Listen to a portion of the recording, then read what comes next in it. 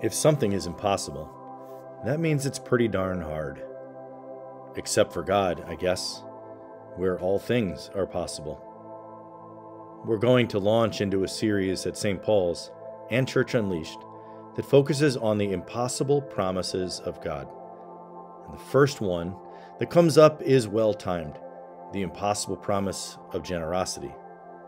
Spoiler alert, God was, is, and will always be generous to us. It's as simple as that. And because of that promise of God's generosity, we are invited to do the best we can with others. Look no further than how the state of our climate is impacting the world around us, especially in the southeast over the past 2 weeks. Even as I type, Florida is bracing for another enormous blow. How can we show God's generosity through our actions in and after these storms? First, pray.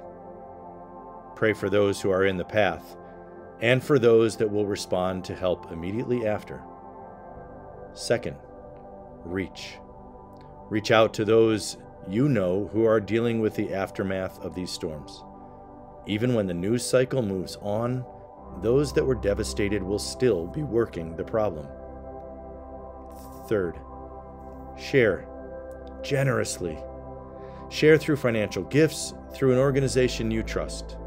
Personally, I give through Lutheran Disaster Response, which you can find online because 100% of my gifts go to the affected area.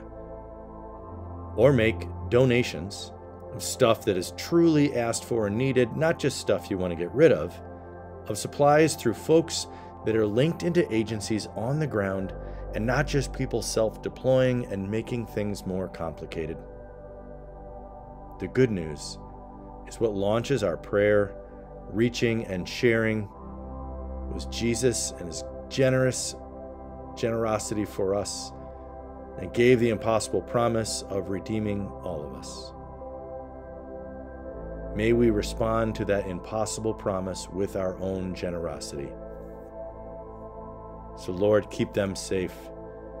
Inspire us to pray, reach, and share. Amen.